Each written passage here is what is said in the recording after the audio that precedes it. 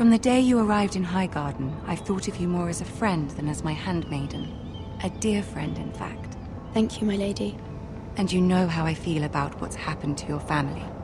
I feel your pain as if it were my own. What you've suffered is beyond imagining. And your poor family as well. I need your help, my lady. Of course, and I will help you in any way I can. But there's another matter we must attend to first.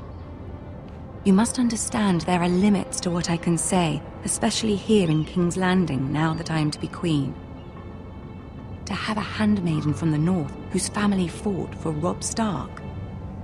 It raises questions at a time I can least afford. Cersei herself cornered me this morning outside the Royal Sept. She mentioned the northern girl in my service, and she painted you a traitor. She was very pleased with herself.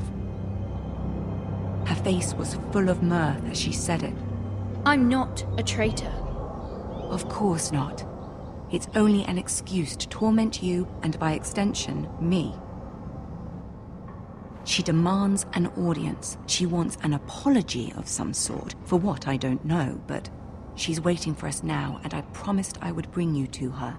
I wouldn't ask this of you if it were not important.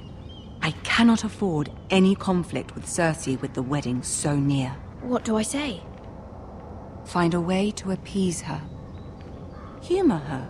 Tell her what she wants to hear. See if the Queen Regent is ready to receive us.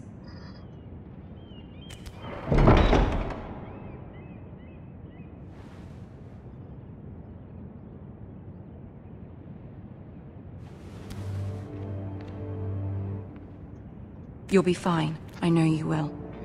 You may feel one thing, but you must say another.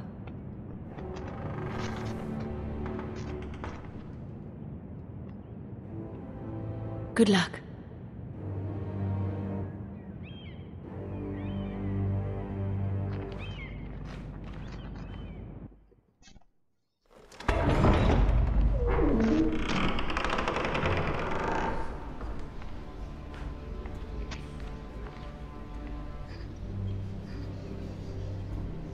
You can do this.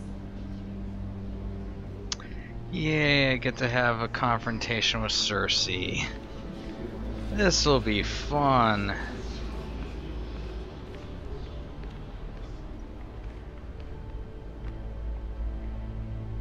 Ah, Lady Margaery. Aren't you looking lovely this evening? Lord Tyrion. Your Grace? With your permission, allow me to introduce Lady Mira of House Forrester.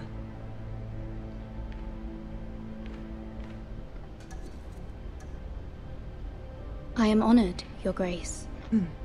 Yet not honored enough to kneel, I see. House Forrester is a northern house loyal to the king. Are they? I beg your pardon, Your Grace. I wasn't talking to you. I want to hear from the girl. Is your family loyal to the king? Perhaps you should ask the new Lord Forrester. He's not here, is he? She is. The girl can speak for her house. House Forrester's loyalty to the crown never wavers, Your Grace. I see. And yet... For centuries, the Forresters have been loyal bannermen to House Stark. A house of traitors.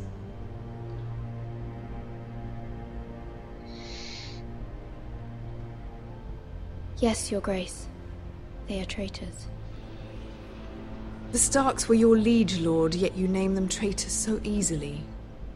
Clearly her loyalty wavers quite a lot. If she has any loyalty at all. Is your house willing to swear fealty to your new liege lord, Roose Bolton? Yes, Your Grace. Absolutely. I see. Despite the fact Roose Bolton allied with Walder Frey. If it was me, I'd find it difficult to so quickly forgive the men who killed my father. Old allegiances are not easily abandoned. But now that the war is over, we must look to rebuild and forge new alliances. There are ships and shields to be built, and Joffrey will need a steady supply of ironwood for his armies. I'm told there are others who would happily serve that purpose, but I trust we can rely on House Forrester. Forrester Ironwood does seem rather unique. Yes, Your Grace. It would be a shame to see it fall into the hands of another house. I imagine you'd do almost anything to prevent that from happening, wouldn't you? Ask any Lannister, and they'd do whatever was necessary to save Casterly Rock.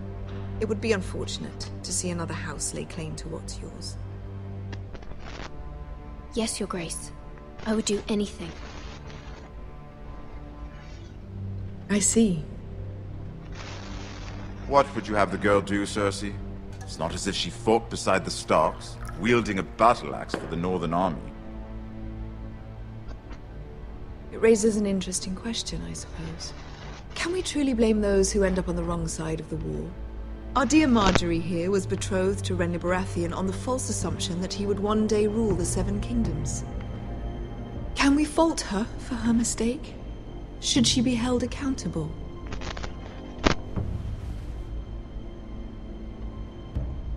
She was just following her heart, Your Grace. And the very same heart so quickly led her to my son.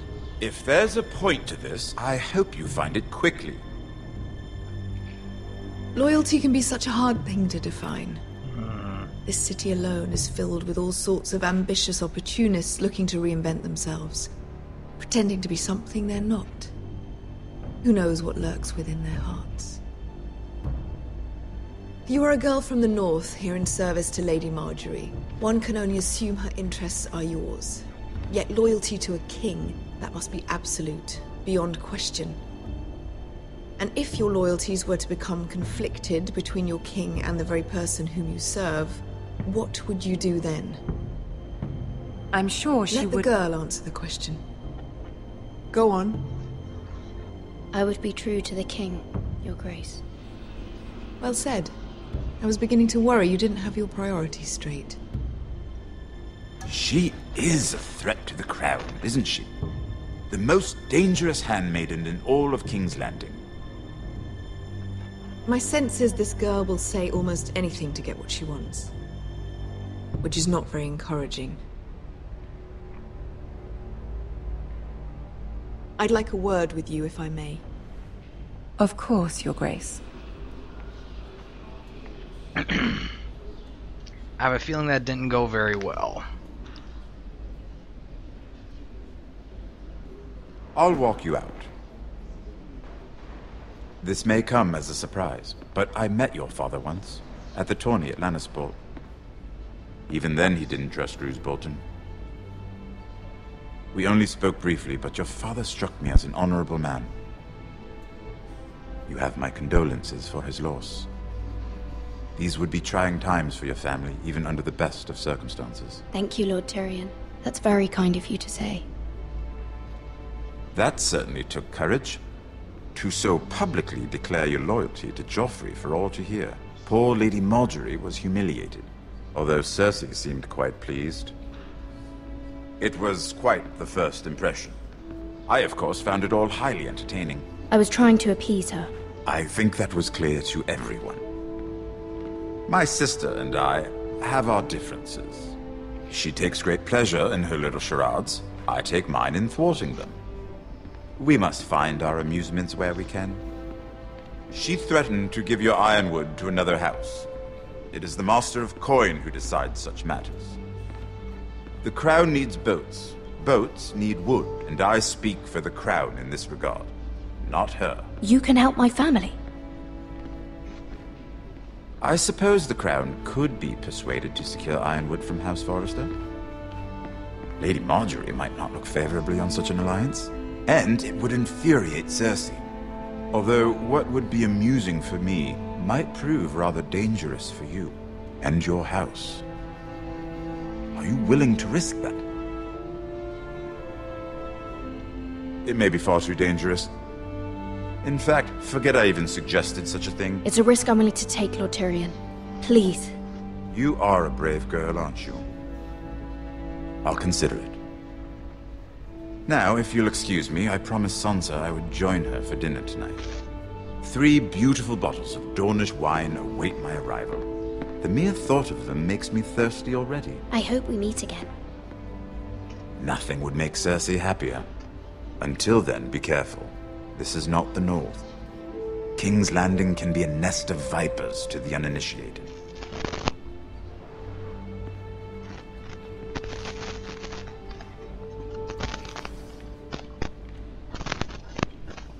So now the question is me siding with Tyrion better than siding with Marjorie? Mira, I was worried. How was it? Cersei has a way of looking at you as though you're nothing. It didn't go very well. I'm sorry. Cersei is known for being rather difficult. But at least it's over now. Lady Marjorie has spent the entire day working on seating arrangements for the wedding. Of course, you and I are seated way at the back, here with the 4th cousins and the 9th-born sons. Ah, Sir Jaime. I wouldn't mind tarnishing that white cloak of his. Sarah! What? It's true. And Oberyn Martell, the Red Viper. I'm told he has a paramour, which I doubt is Dornish for wife. You'll get us in trouble. We're just having some fun. Perhaps Lady Marjorie can make the right introductions. Who knows? We might meet our future husbands. Although, marrying a king, I can only imagine what that would be like. Would you marry Joffrey if it meant you'd become queen? He does have a certain look about him, and he's always treated Lady Marjorie well. Which is more than you can say for his mother. I'd be willing to marry, but not Joffrey. Well, I would marry him.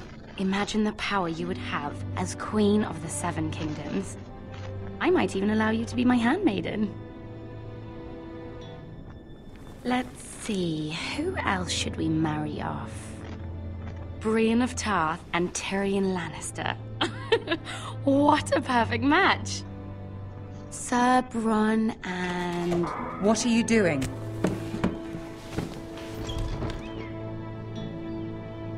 Well? Sarah? We're both sorry, my lady. This is not a game. It's a battle plan. Allies and enemies can be made with every move. Yet they say it is men who are powerful. The Queen was pleased by your display, Mira. I'm just glad it's over. King's Landing can be exhausting sometimes. There's always someone to please or some perceived slight to smooth over. I fear it will only get worse when I am queen. Once they know your true heart, the lords and ladies will have no choice but to love you. Do you agree?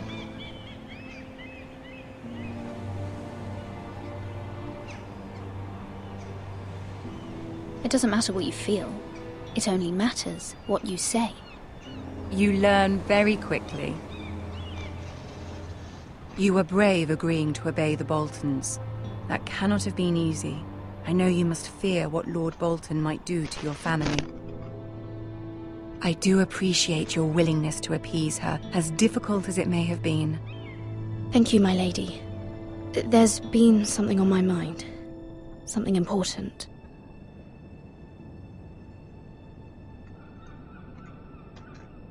I did have a favor to ask of you in return. Whatever you wish to say, you can say it in front of Sarah. There are no secrets between us. It's about my family. I trust her.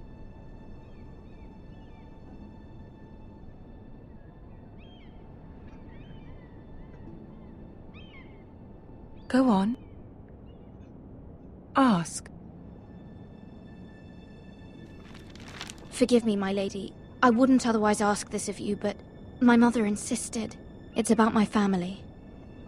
Ramsay Snow. What would you have me do? My mother fears our family will suffer if Ramsay is left to do as he likes. She thought, if a raven could be sent to the Boltons to let them know House Forrester has the protection of the crown.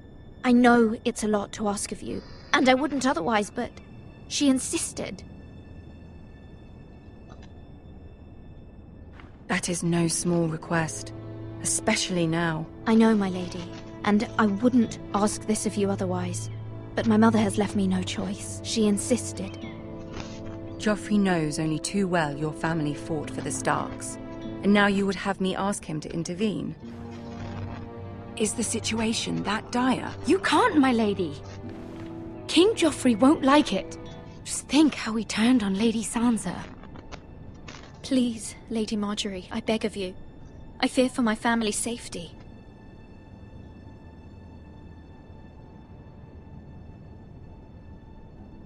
I don't know, Mira. If Cersei were to find out...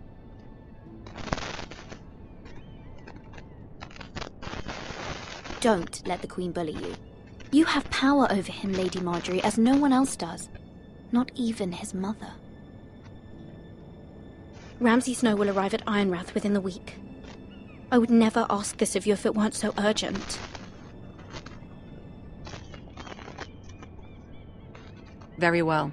I'll make your request, but I cannot promise anything. Thank you, my lady. I will send a raven to my family at once.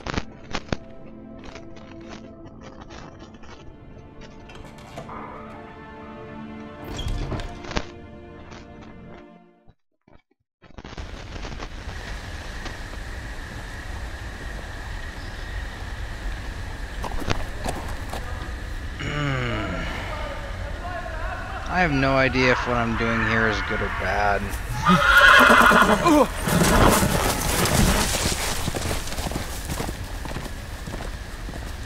Seven elves.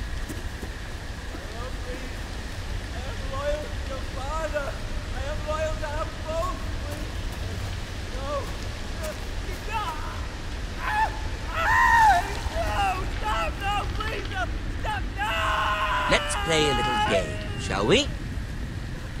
Did you know my ancestors wore the skins of their enemies as a coat?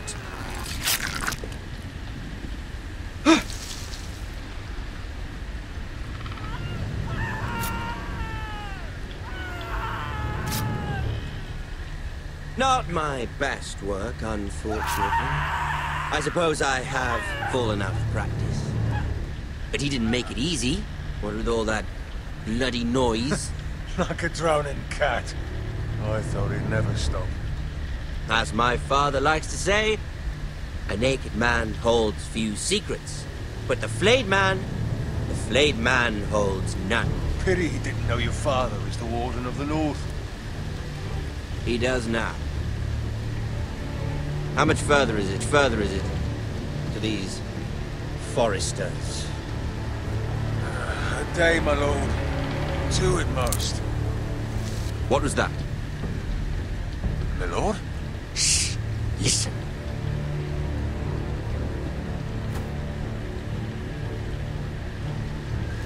There. Hear that? I know I heard something.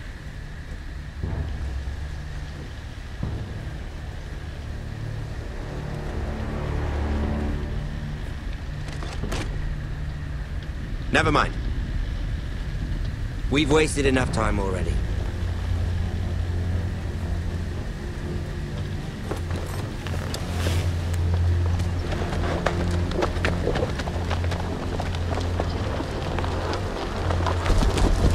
Silent like ninja. You never find me.